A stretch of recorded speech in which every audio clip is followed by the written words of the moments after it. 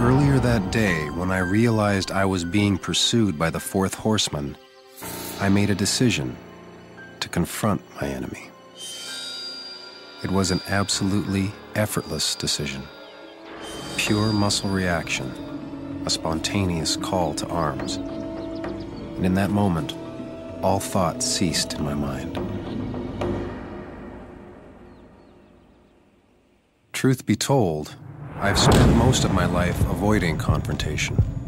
Had the body of a broomstick up until college, so I learned early on my best bet was to resolve conflict with words. That was my strength. But after everything that happened to me since the fall, I'd gained a confidence in myself, in my body, my primal instincts.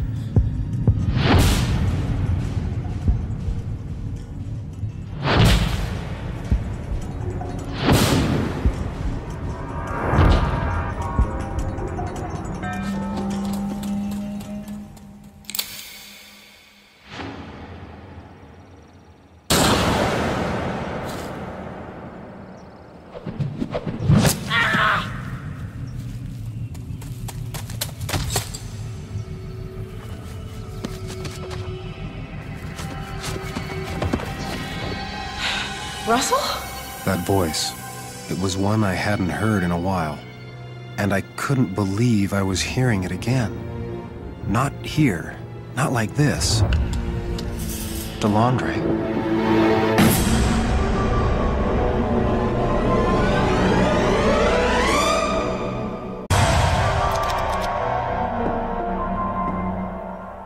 The truth can be a bitter pill, especially when it threatens your entire belief system. You're the Walker? I don't believe it. I didn't believe it either. Delandre being one of JD's horsemen seemed impossible, until she told me her story. I didn't believe in God before that night, but I sure as hell did after. When you left New York, Russ, things only got worse. Seemed like all the good people took off. Pretty soon, there was nobody to protect. I spent my whole life in the city. Wasn't easy leaving, but I figured there had to be something better out there. I was so wrong. It was like hell on earth out there. Marauders looting and killing everywhere. I tried to help where I could, but it was just New York all over again. It wasn't till St. Louis I finally saw a glimmer of hope. There was a New Eden mission there. They were taking people in, protecting them. They needed me. And that felt good. After serving for over a year, I was entrusted with an important assignment. Track down and destroy the Walker. All I can think is that balloonist Helm. He must have given me bad information. 'Cause there's no way you're the Walker, Russ. After hearing what she'd been through, Delandre being a bounty hunter actually made some sense to me. But she simply couldn't accept that I was JD's mortal enemy.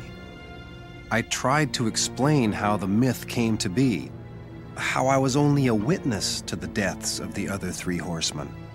But nothing I said seemed to convince her.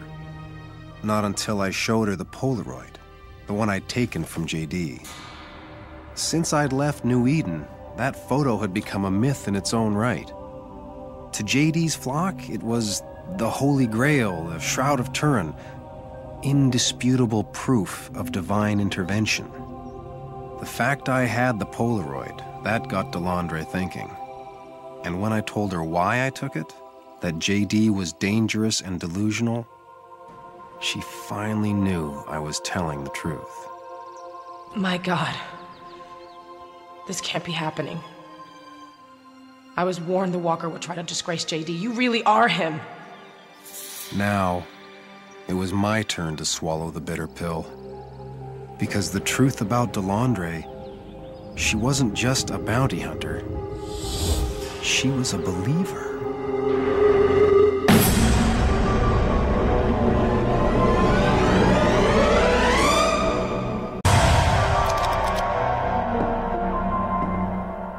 During the course of human history, most disputes and disagreements were eventually resolved through force. For many people, the introduction of the gun eliminated the need for negotiation. Why waste time talking when your problems could be settled at the speed of a bullet? The idea of not carrying a gun was a choice I made early on, a decision prompted partly by Eli's hard-won wisdom and partly by my fear that if you live by the sword, you die by the sword. But despite all my efforts to avoid them, guns have constantly altered my path, rarely with positive results. The universe, it would seem, was either mocking me for not taking up arms like everyone else, or it was merely testing my resolve to keep my conscience clean. Sometimes, I wondered what would have happened if I'd had a gun. How different would my journey have been? Would anyone have trusted me? Would all my appeals for peace and sanity have simply fallen on deaf ears? It was as if the gun itself represented fear, and without it, there was hope. You're gonna kill me now, aren't you? Ironically, the first time I realized how hard it is to kill a person, Delandre was there to save me. As a cop, it was her nature to assume the worst about people. That's why she carried a gun, and that's why I didn't. I simply refuse to assume the worst about others. I told you, I'm not the monster JD has made me out to be. I am still Russell Shoemaker, the same man I was in New York. Instead of putting my faith in a gun, I put it in something I wanted to believe in. Delandre. I told you you'd never make it out here.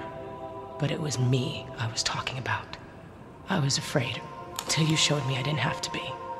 You're the reason I was able to leave New York, Russ. Delandre had put her faith in New Eden. But when I took away her fears, she found new hope. She vowed to help me turn off the EMP. So much had changed, but it still felt like old times. And with what was about to happen in Frisco, I was gonna need all the help I could get.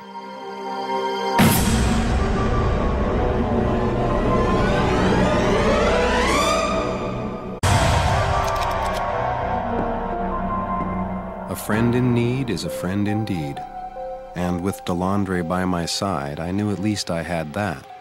But when we reached the Bay Bridge, the only access to Treasure Island, I needed more than a friend. A toll gate had been set up, and the only thing we had of trade value was Delandre's horse, something she wasn't about to part with. Luckily, we ran into another old friend of ours. Figured he owed us a favor. Big time. How's it going, Dr. Helm?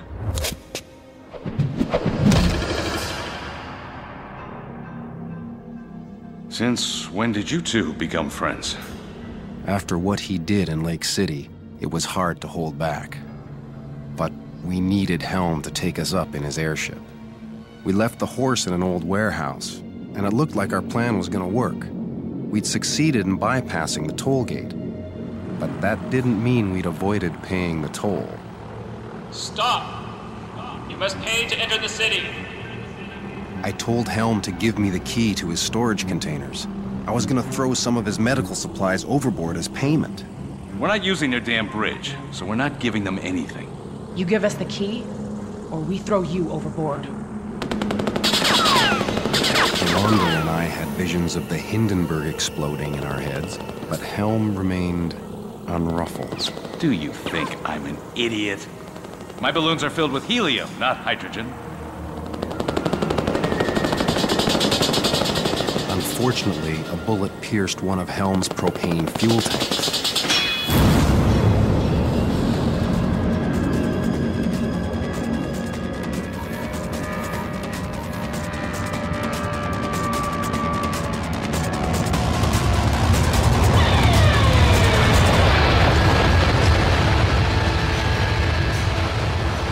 Last I saw of Helm, he was desperately trying to salvage his medical supplies when the other fuel tanks next to him blew up.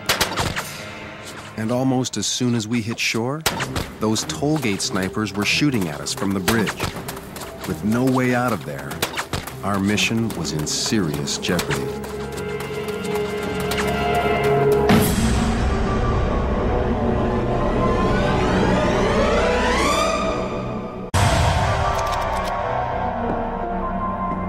As a kid, I'd always fantasized about finding buried treasure.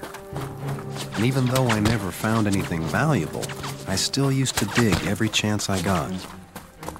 Spurred on by a dream that my whole life would change when I opened up that big wooden chest. Venturing down inside that defense bunker, it brought back the old tingle of excitement when the shovel struck something metal and my imagination would run wild. I remember walking down that corridor. It was like entering some time capsule of another world. Everything felt so futuristic, and yet it was all relics from the past. Back at NORAD, Johnny had given me a list of the codes to deactivate the EMP satellite network. But as we completed the procedure, one important question remained. How many more of these have to be deactivated? Johnny didn't have access to that information, but he did say the network was sequential, so all I had to do was follow the transmission trail. Qui êtes-vous? Vous n'êtes pas le capitaine Unger. Qui vous a donné la permission de désactiver? Johnny was right.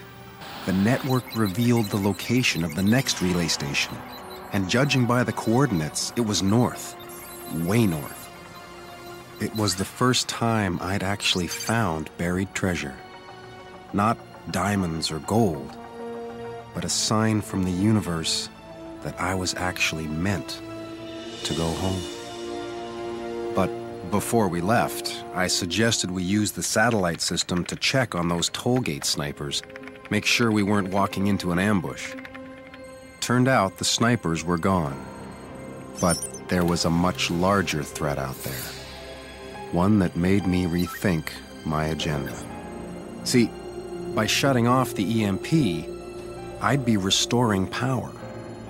And with technology working, it'd be that much harder stopping groups like the New World Historians. This could be my last chance. Going home would have to wait just a little while longer.